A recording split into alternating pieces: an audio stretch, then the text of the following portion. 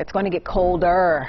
Colder? Yeah. Right. Today. Yeah, it's toned down a bit. It got a little warm, but today it was windy. It was very windy, and it's going to continue to be that way all through the night. You know, we were nearly 60 degrees when we woke up this morning. I can't believe that. Now we're back down into the 30s, some of you in the 20s. We're talking about some snow chances in the forecast. It is January. It should start feeling like it, right? Let's walk over and show you what's happening right now outside. We don't have a whole lot happening tonight.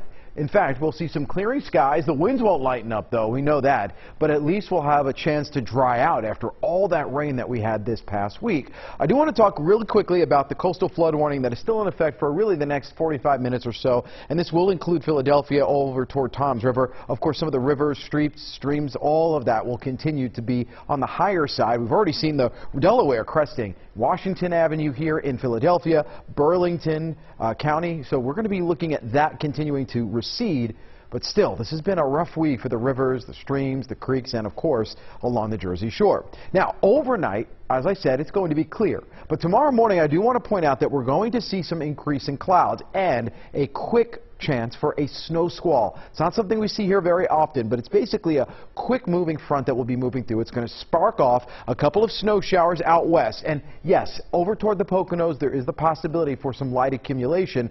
Here in the city, it's going to move through really quickly, but it's going to be a really heavy burst of snow. So between the hours of 11 a.m. and 12 p.m., it may look kind of bad, but it's quickly going to move to the east. In fact, we'll already see the sunshine start to move in by the time we get to about 1 o'clock, just about an hour later. And besides, the temperatures will be above freezing by tomorrow afternoon, so it'll be too warm for it to be really anything significant. But that combination of a quick little burst of flurries and snow showers and a wind that will continue to gust even overnight, it's going to look probably a lot worse than it is tomorrow afternoon. We wake up with wind gusts between 10 and 15, but look for the afternoon, 35 to 40 mile per hour wind gusts, even higher, especially down the shore as we head into your Sunday afternoon.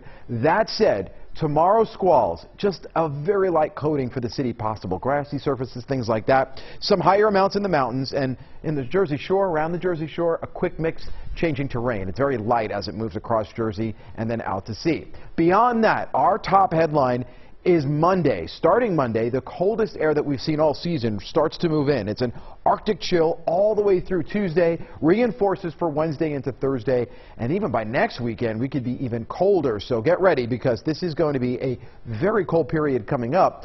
And for Monday night, we'll see increasing clouds, and by Tuesday, a chance for a little bit of snow moving in. It's a system that most likely will move out to sea, but we could potentially get at least a couple of hours in Tuesday of at least a few snow showers with some light accumulations. And while it's a little too early to talk about how much, it doesn't look like it's much.